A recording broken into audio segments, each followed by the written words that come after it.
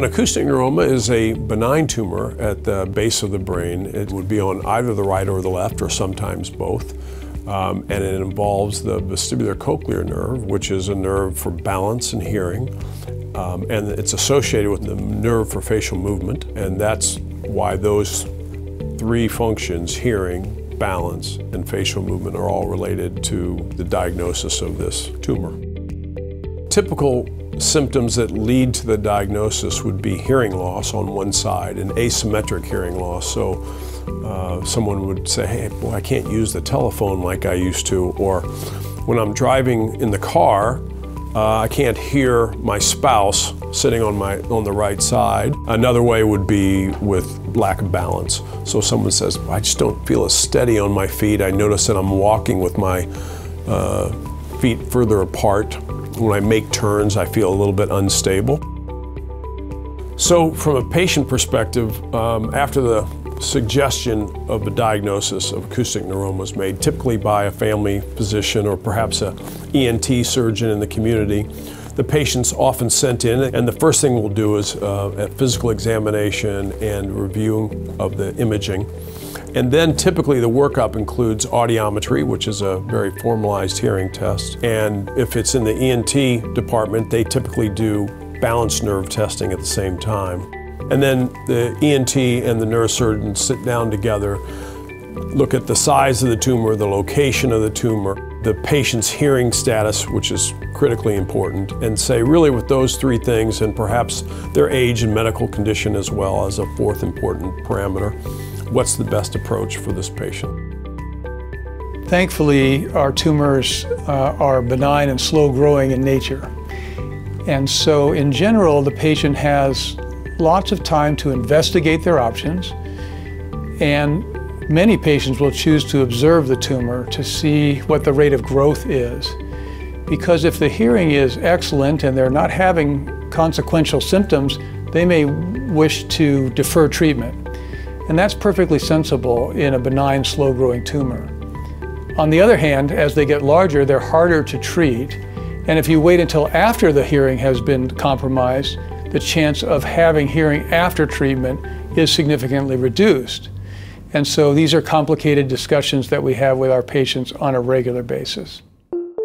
When a patient comes in with that diagnosis, they usually have a lot on their mind. It's a very big decision to make, and our job here is to really embrace them and help them and educate them on all the options and what is best for them. We are fortunate here that we have significant amount of expertise that allows us to offer everything, all options, and it really focuses on the patient and their own needs. So treatment for acoustic neuroma generally kind of divided into two main categories. The first is microsurgical resection, which is basically removal of the tumor. And the second is stereotactic radiation treatment, which really kind of uses a focused radiation to try to attempt and prevent the tumor from growing. The microsurgical resection approaches really are two different categories. One, which is mainly used for larger tumors that precludes hearing preservation, or for when the hearing is already lost. It's called a translabyrinthine approach, and by default, it does not preserve hearing. The other two approaches are used when the patient has good hearing and we're trying to preserve it. So one is called the middle cranial fossa approach. In this approach, we kind of approach the tumor from an area above the ear. And the other option is the posterior fossa or the retrosigmoid approach, where we approach the tumor kind of behind the ear. So the translabyrinthine, which is the non-hearing preservation approach, we really go through the ear, through the inner ear, through the bone behind the ear.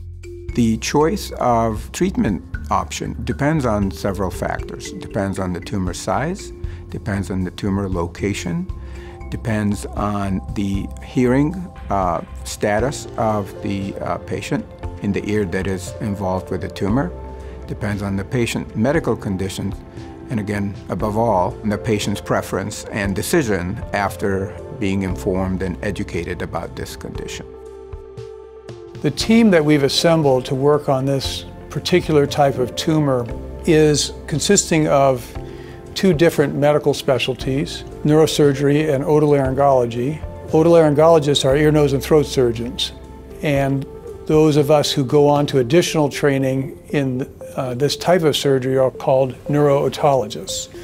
Neurotologists have 2 years of additional training beyond residency to learn these various approaches and the pre-op evaluation and the post-operative care of patients with this problem. We're experts in facial nerve management, dizziness management, hearing rehabilitation, and all the things that might be needed by a patient who's had treatment for this. So if surgery is selected as the treatment, any one of the 3 microsurgical approaches, the typical hospital stay would be 3 to 4 days. A patient would be discharged, usually go home, and then come back within a week to 10 days to have the staples or sutures removed, and then would follow up usually again at about a month after surgery. During that first week after surgery, they might experience problems with balance, a little bit of disequilibrium, but those symptoms typically resolve within just a few days after surgery.